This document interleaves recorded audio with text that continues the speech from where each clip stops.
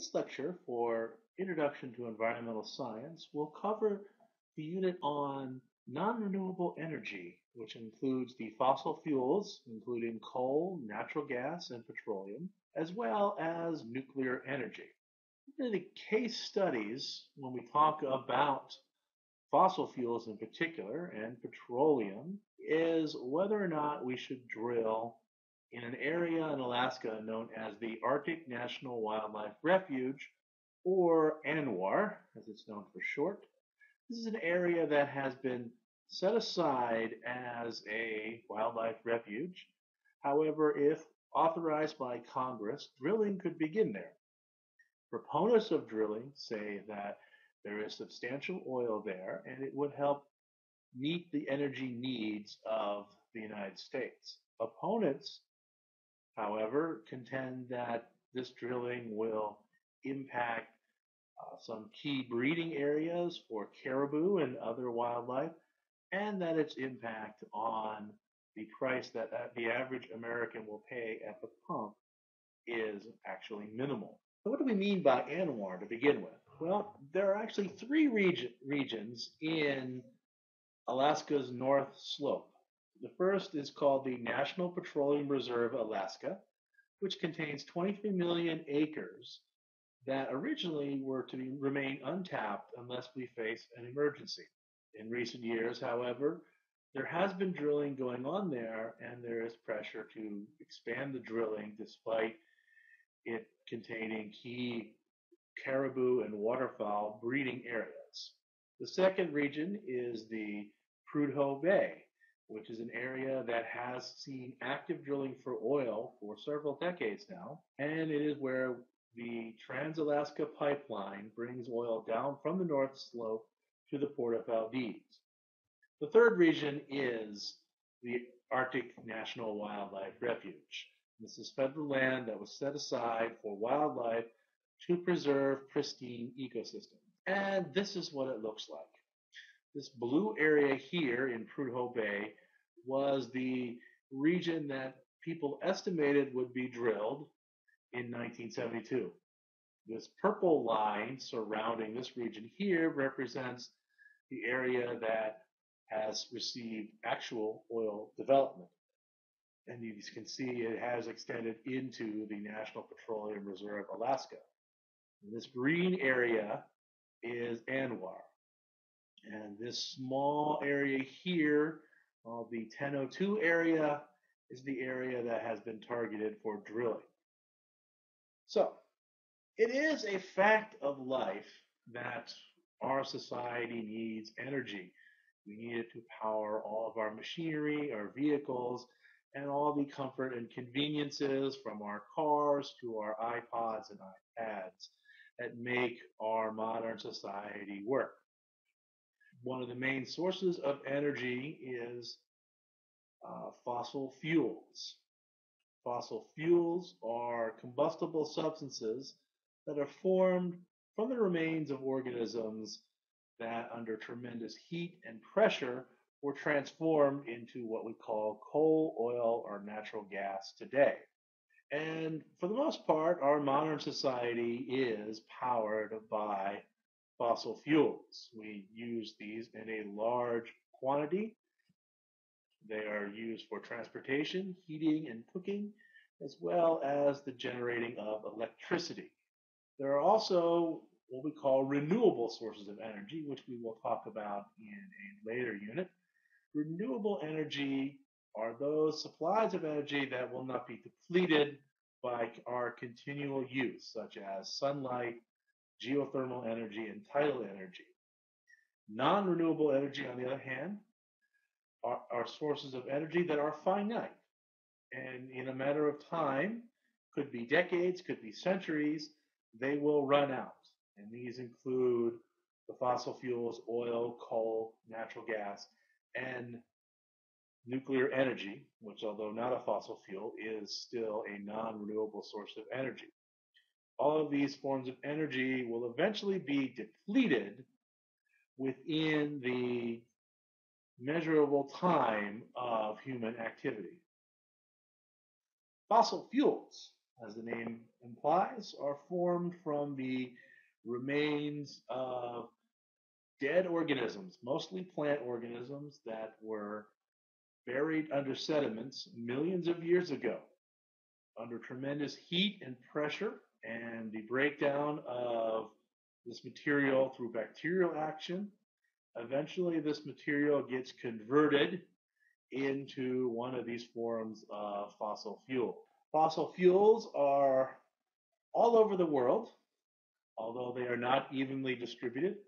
Some regions in the world have substantial reserves of one or more fossil fuel. Others are very poor in all three of them. For example, nearly 67%, two-thirds of the world's proven reserves of crude oil are in the Middle East. Russia contains the largest reserves of natural gas, while the United States has the largest coal reserves. And this table from your text just illustrates the countries with the largest reserves of these three fossil fuels. Use of fossil fuels is also unevenly distributed. Developed countries, the wealthy industrialized countries, consume a lot more energy than developing nations. And these uses are divided among transportation, industry, and other uses such as the generating of electricity. Developing nations often use these sources of energy for more subsistence level activities, including agriculture, food preparation, and heating. The things to keep in mind when we are looking at energy sources is any source of energy requires an investment of energy to obtain the source of energy. We don't get anything for nothing in this world. This is true from the laws of thermodynamics as well as the laws of economics. We have to expend resources to build roads, drill wells, construct and operate vehicles to transport these materials, these fuels, to where we can use them.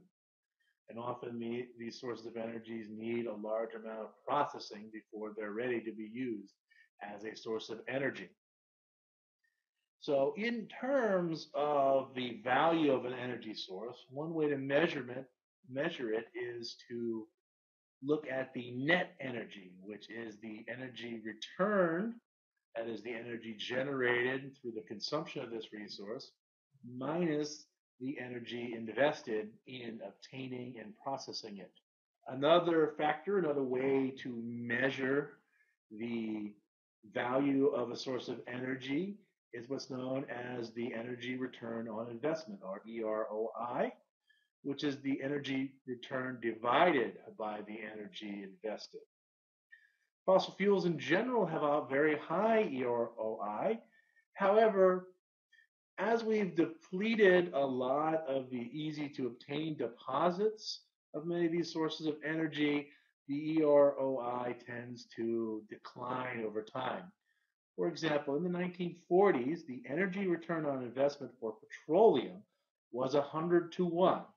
A way of looking at it is for every barrel equivalent of energy that was invested in pumping oil out of the ground and processing and transporting it, we received 100 barrels of oil equivalent in energy on a return. Today, that ratio has been reduced down to 5 to 1. So it's been a 20-fold drop in the energy return on investment over the past 70 years. We'll talk specifically about coal. Coal is a solid organic material that is formed from the compression of plant material under the tremendous heat and pressure of sediments that have piled up on top of it millions of years ago. Coal has a very high energy content and is used widely for a variety of sources of energy. However, one of the big drawbacks to coal is it contains numerous impurities, including sulfur, which contributes to acid rain, mercury and arsenic, and other trace metals, which can also add to air and water pollutants. High sulfur coal, also known as hard or anthracite coal, is found mainly in the eastern U.S. and in particular in the northeastern corner of Pennsylvania. Lower sulfur or softer coal, also known as bituminous coal, is mined in the southwestern corner of Pennsylvania to this day, and these other pollutants can cause numerous other problems, including bioaccumulation of mercury, which can make its way through the food chain, rendering, among other sources of food, fish harvested from rivers hazardous to eat. There are two main methods to mine coal. One is strip mining, where the overburden or the layer of soil and rock over top of the coal is stripped away using power equipment, or subsurface mining, where tunnels are dug into the ground to bring the coal up to the surface that way.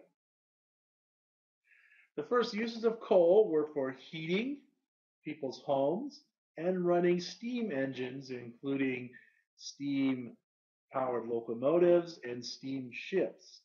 Today, the primary use of coal is to generate electricity. Coal is burned to boil water into steam, which is then used to turn a turbine. This table illustrates some of the biggest consumers and producers of coal. And as you can see, China and the United States rank high in both the production and consumption of coal. This is a schematic of a typical coal burning power plant. The coal is brought into a bunker where it is pulverized into a finer powder. It is then burned in the furnace. The heat is then used to boil water, and the force of the escaping steam powers our turbo generator to generate electricity. The steam is then recondensed back into liquid water through the cooling loop, and the heat is transferred to the cooling loop and then disposed of in some manner such as this cooling tower. Now these towers, many people associate this tower shape with nuclear power plants. However, this type of cooling structure is actually very common throughout a number of types of power plants that need to transfer heat from the steam and remove it from the power plant. The recondensed water is then fed back into the boiler to be boiled again. Now, as coal generates large quantities of air pollutants, there needs to be some type of filtration system to capture the air pollutants, and these become part of the ash waste that is usually disposed of in a landfill or some other disposal method as a waste product. Now, you might have seen advertisements on TV talking about clean coal. What do we mean by clean coal? Now, this cartoon kind of pokes fun at this, the idea that you can just polish each lump of coal and make it clean that way. But in reality, clean coal means making some attempt to reduce the emissions of a variety of pollutants. And in recent years, research has been conducted to try and reduce not only pollutants like sulfur and mercury emissions from power plants, but also carbon dioxide emissions. And this schematic illustrates one way in which carbon dioxide could be captured and then fed back into the airflow of the furnace and burned away in the furnace and then captured as part of the ash. So this is one possibility of capturing the CO2. Other methods might involve pumping the CO2 underground and capturing it that way. Now, Pennsylvania has the rather dubious distinction of being the state with the longest burning underground coal fire. And this is in the town that formerly was known as Centralia. This borough has, however, been dissolved a number of years ago, but there are a number of residents who still stay in this region. In the 1960s, a tire fire slid into a coal mine shaft underneath the town and ignited the coal underground. And all efforts to put out this fire have failed. They have tried flooding the shafts with water. They've tried cutting off the oxygen, and none of that has succeeded. And the fire continues to burn today and will probably burn for another 50 years or more. In 1984, Congress allocated funds under eminent domain to buy people's homes and relocate them. This brought the population of the former borough of Centralia down from its peak of 1,000 residents to 9. And those 9 people still live there today. And here we see an aerial shot of what Centralia looks like. This was the main drag in Centralia here. And here you can see some of the remaining homes. These used to be part of a whole block of row homes. Most of them have now been torn down. And you can also see the smoke coming up out of the ground from the burning coal fires.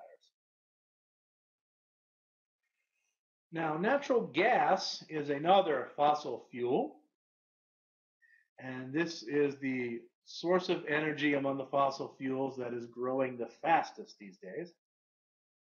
Right now, it accounts for about a quarter of the global commercial energy consumption. Natural gas consists mostly of methane. However, it does contain traces of other hydrocarbons. There are 2 ways in which methane and these other hydrocarbons can form. One is through a biogenic process where bacteria in an anaerobic environment, that is to say, a very oxygen poor environment, the bacteria breaks down and decomposes this organic material. This often occurs in shallow waters and swamps, and you might see, if you travel through these swampy regions, you might see bubbles coming up from the surface of the water.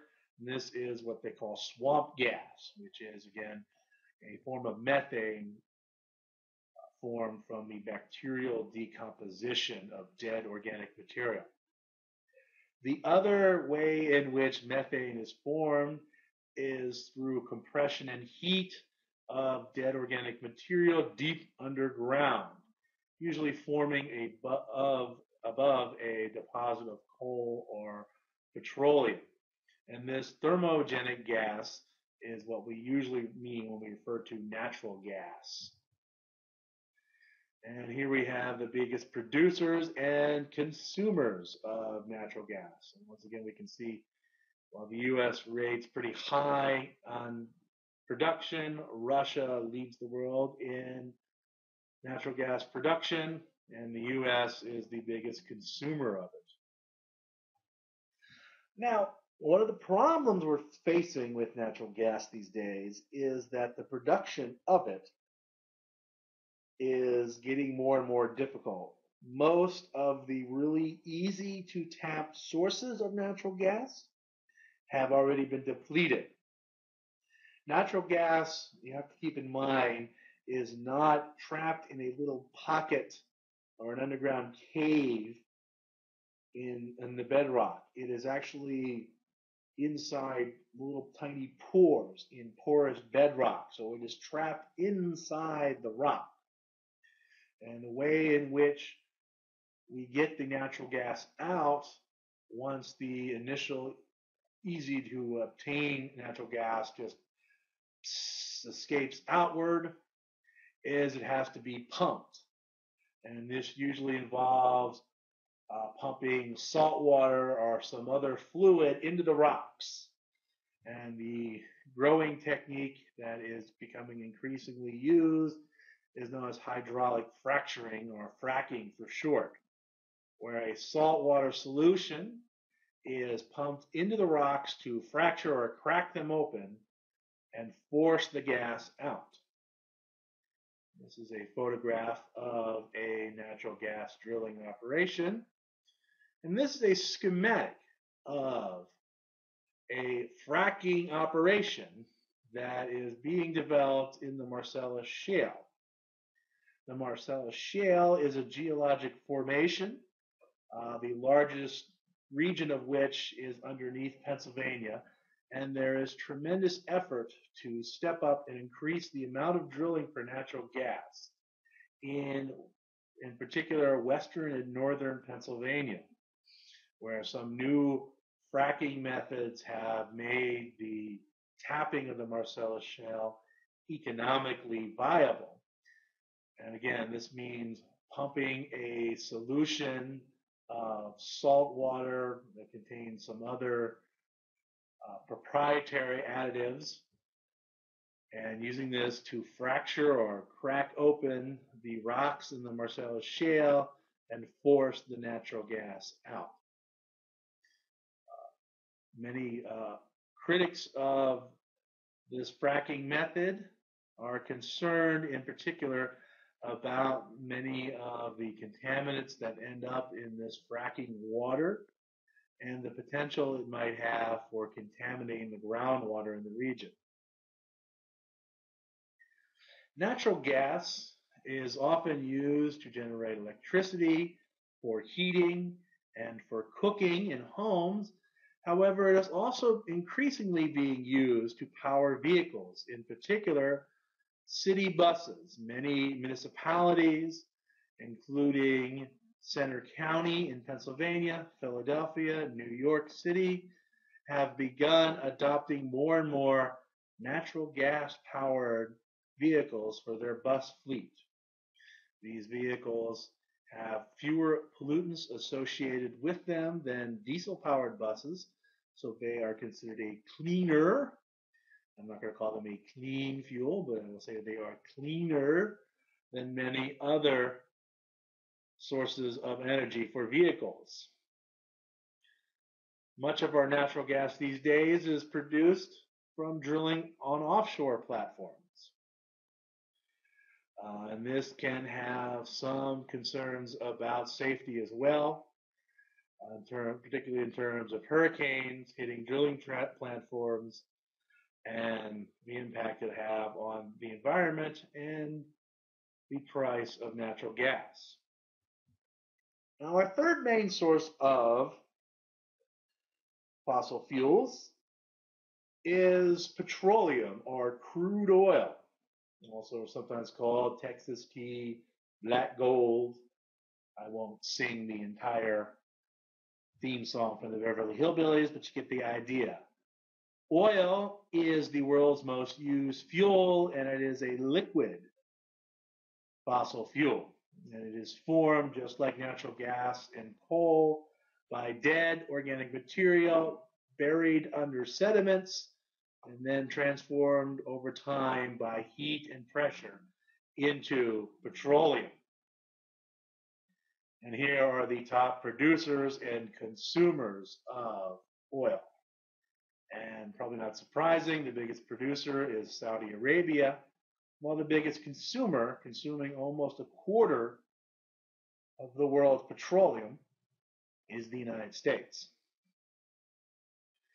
Petroleum occurs in isolated deposits. It's only found in relatively rare instances.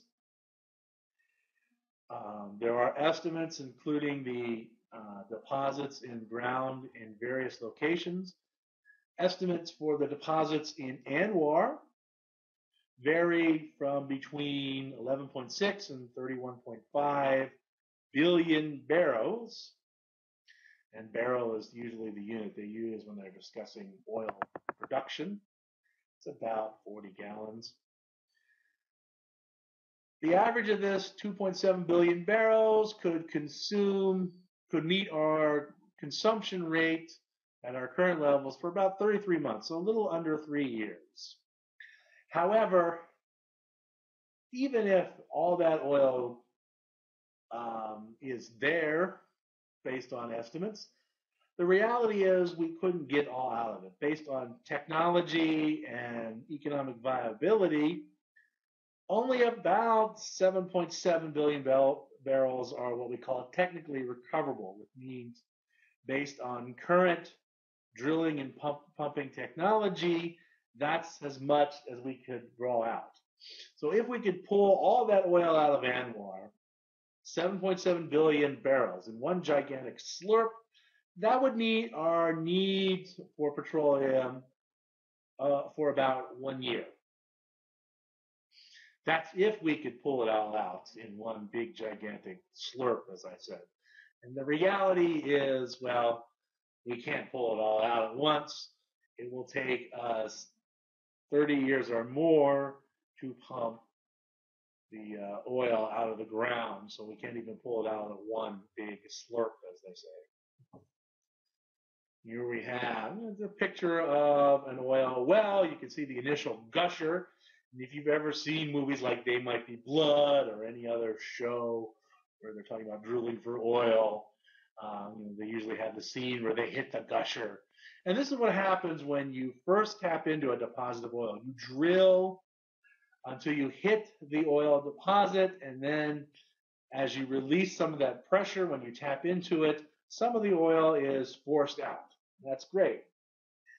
However, like natural gas, oil is not just sitting in an underground lake or an underground cave, a little opening in the ground, open space or anything. It is trapped in between, the pores in the bedrock. So it is trapped inside the rock.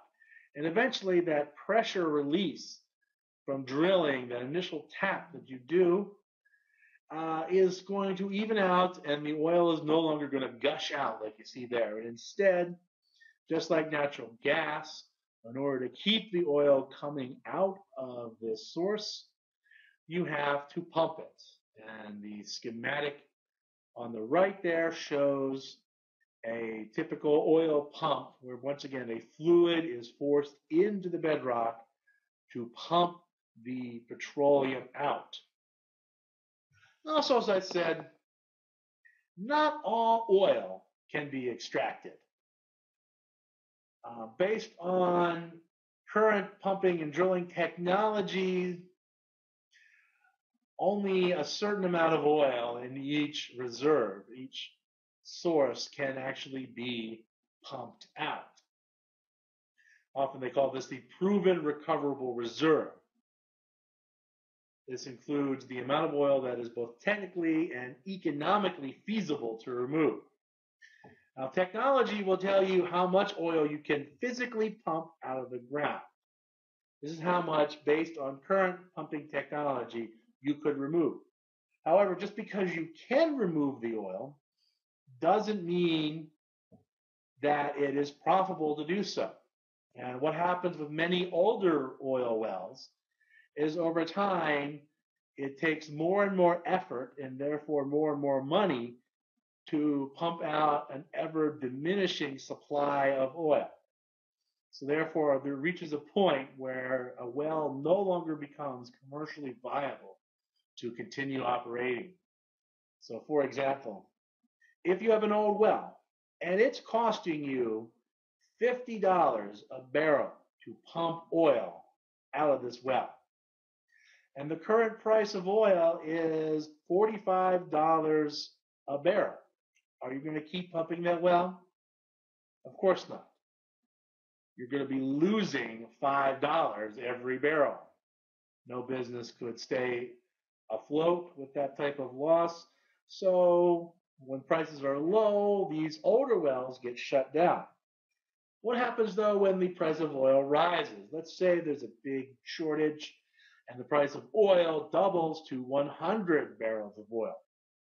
Now your older well is profitable. It still only costs you $50 a barrel to pump it out, but you can sell it for $100 a barrel, so you're doubling your money.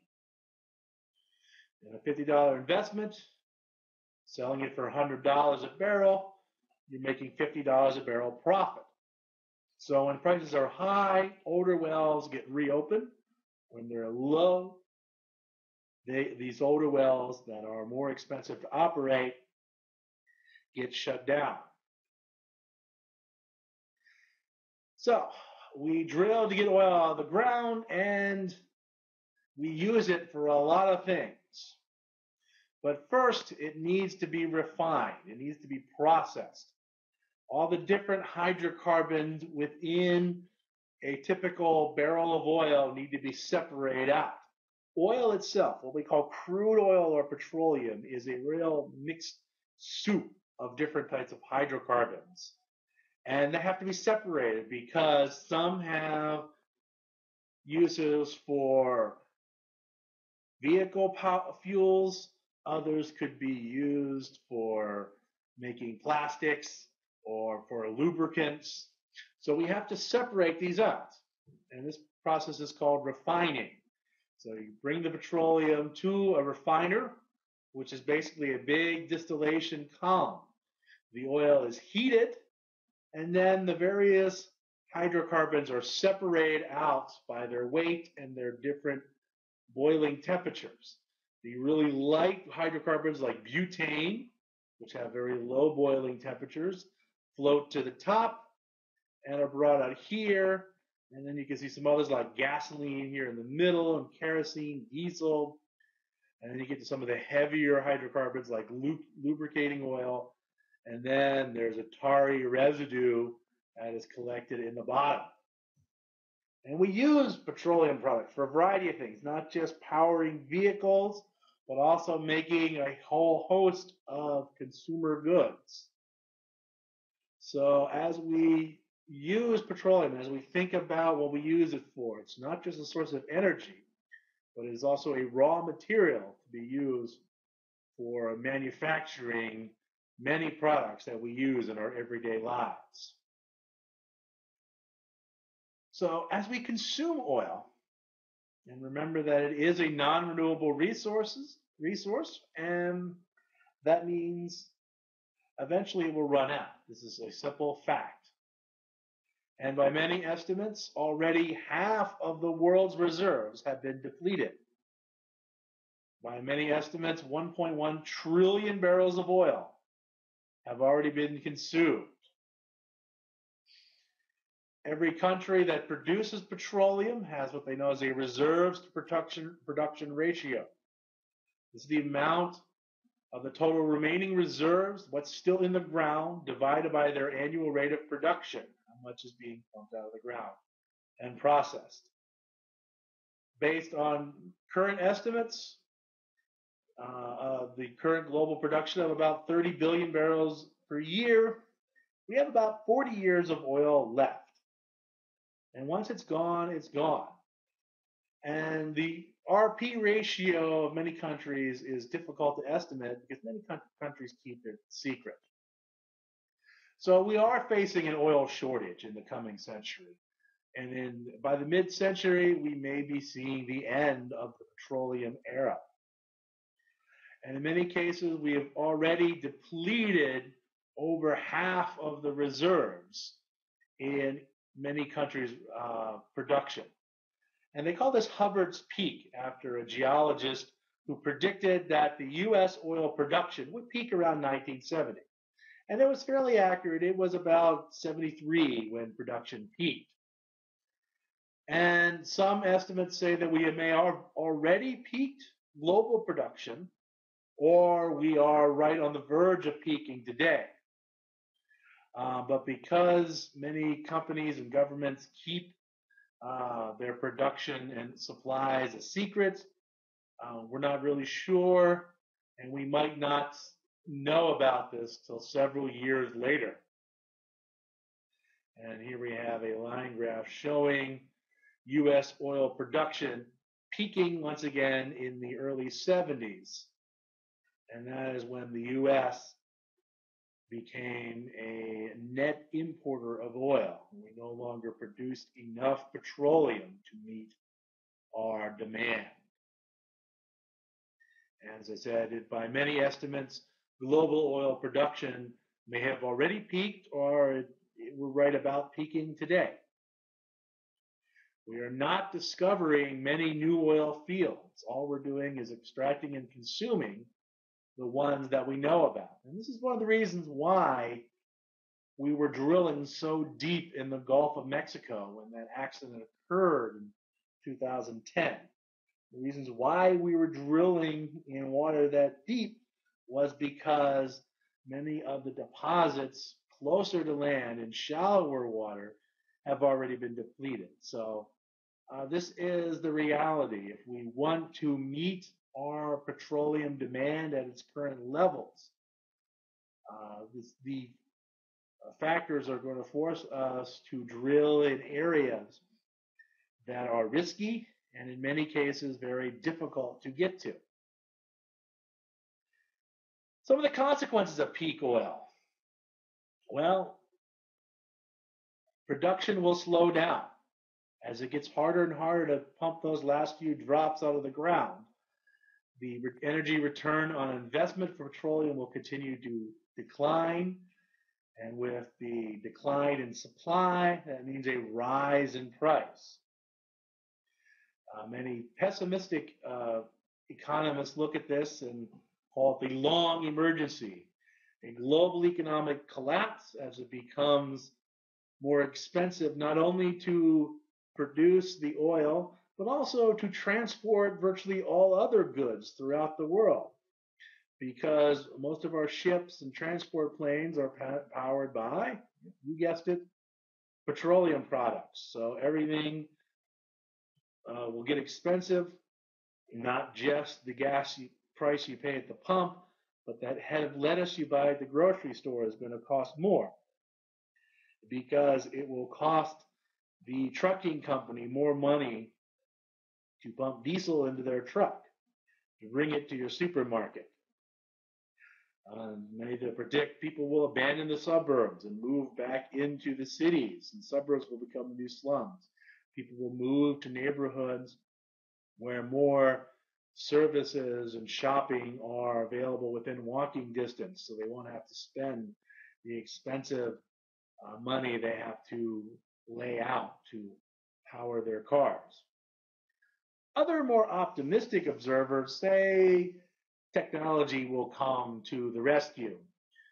Conservation efforts as well as alternative energy supplies will kick in. We will develop some alternative fuel, whether that's ethanol or hydrogen, that will step up and take its place.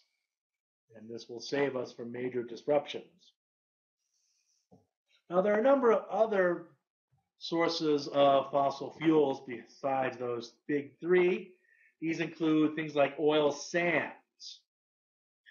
These are sandy deposits that contain a tar-like substance in it that can be processed and converted to fuels similar to the fuels we get from crude oil.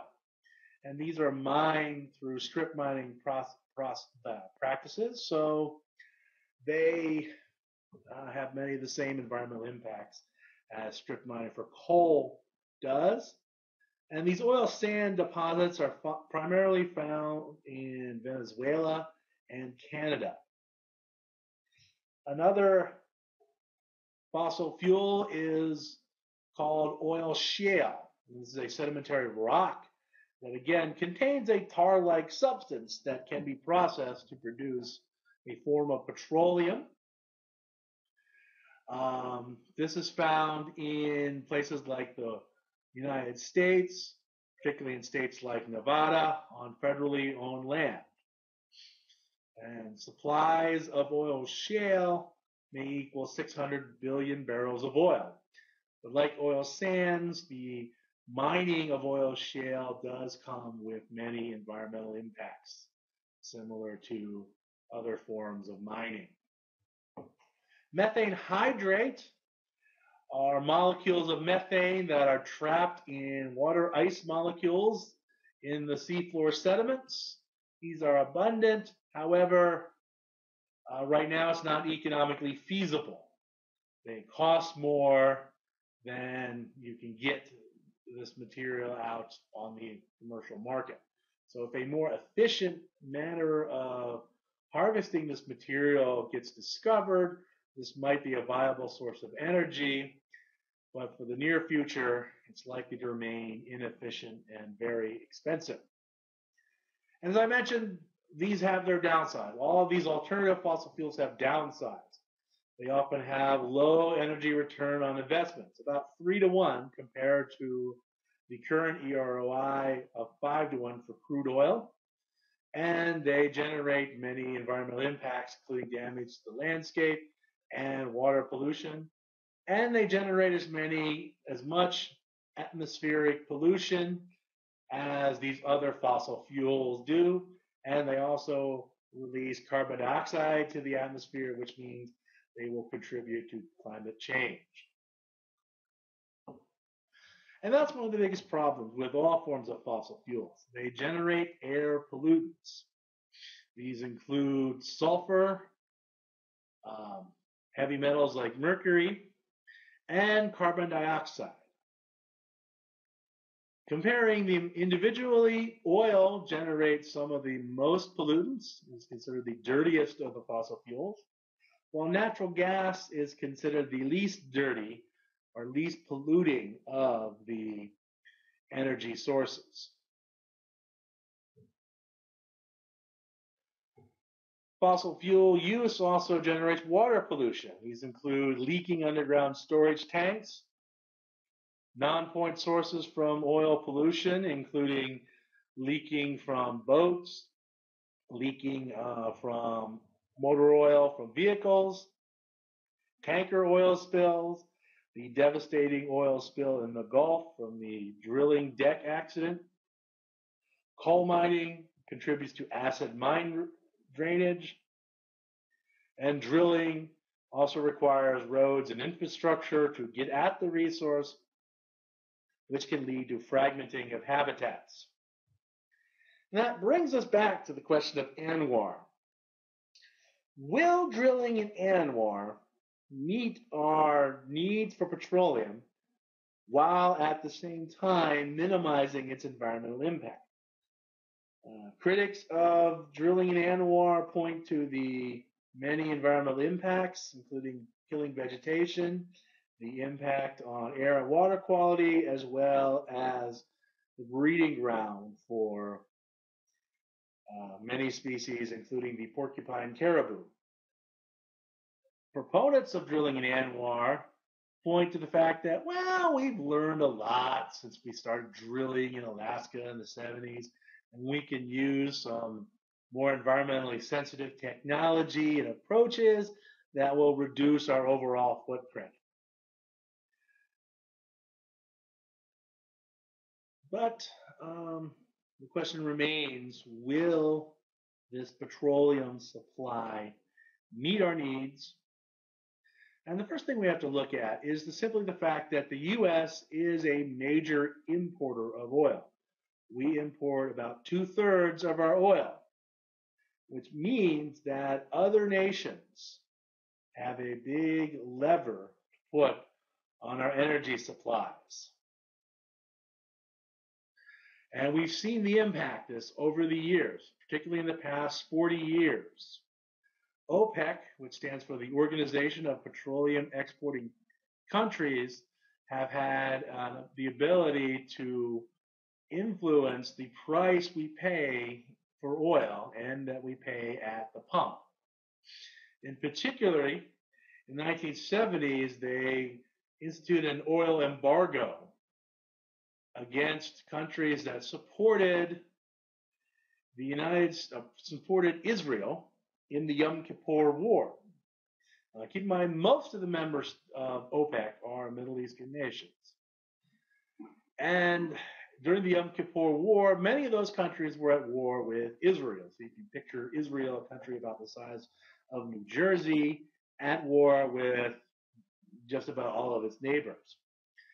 And if you know who Israel's biggest supporter is, it's the United States. So here we are, it's the early 1970s. The U.S. has reached its peak of oil production and needs to import more oil from other countries. And then one of the biggest organizations of oil exporters says, we're not going to sell any more oil to you. And that caused a huge spike in the price of oil. Then another spike occurred during the Iranian Revolution, and a second embargo was put on the U.S. Other spikes occurred when we had the first Gulf War in the early 1990s, the invasion of Iraq in 2003, and when Hurricanes Katrina and Rita struck the Gulf Coast, which disrupted the supply of oil, not so much because we weren't able to drill and produce the oil, but because we had many refineries there, and those refineries were taken out of commission for a while, and therefore many petroleum products were unable to be brought to market, including gasoline. So this has caused many, many increases in the price we pay at the gas pump, and it will continue to hurt us as long as we are dependent on importing oil. Now the funny thing is the U.S. doesn't actually import most of the oil it gets from the Middle East. In fact, we import more oil from Canada and Mexico than we do from the Middle East. However, because oil is an international commodity, it's sold at one global price. So anything that disrupts the price of oil in one place, anything that disrupts the ability to produce oil in one part of the world, causes shock waves, which raises the price everywhere in the world, even if we weren't buying it directly from where the disruption is occurring. And we also find ourselves in many strange relationships. For example, Saudi Arabia, a country known for having some really bad human rights violations, is considered a close U.S. ally because they control 22% of the world's oil reserves. And that's one of the prices we pay for being dependent on oil. We involve ourselves militarily in that region again and again. And you really cannot separate our involvement in the war, whether we're looking at Iraq or Iran or Afghanistan or any other part of that region of the world. We cannot separate it from oil, because anything we do in there has an impact. And if we ignore it and let things blow up, it could have a major impact on our economy. This is, again, one of the reasons why in recent years there was an effort to depose Gaddafi in Libya. Was because his disruption and the crisis going on there during the rebellion threatened supply of oil, not really to the United States, but to Europe. And so the U.S. and our NATO allies led a coalition to oust Gaddafi once and for all, so that we could continue to have supply of oil flowing to the industrialized world. So, in order to minimize our impact that foreign oil has on the U.S., we have tried to diversify our supply of oil, develop our own reserves, drilling in places like the Gulf of Mexico, drilling in more areas of Alaska, although we haven't tapped ANWR yet. We do import oil from many different countries so that no one single country can put a stranglehold on our oil supply. Stockpiling oil in what we call the strategic petroleum oil, and putting money into renewable energy sources and conservation efforts. One of the things about oil is whether or not the local residents have an economic benefit.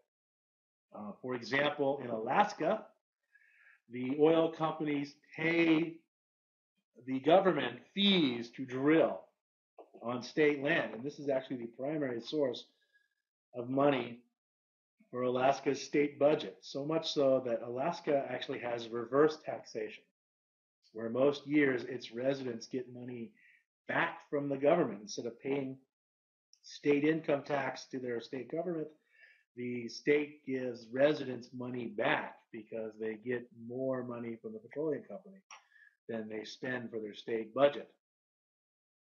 In other places, including many countries in Africa, local residents do not receive any compensation for the drilling going on.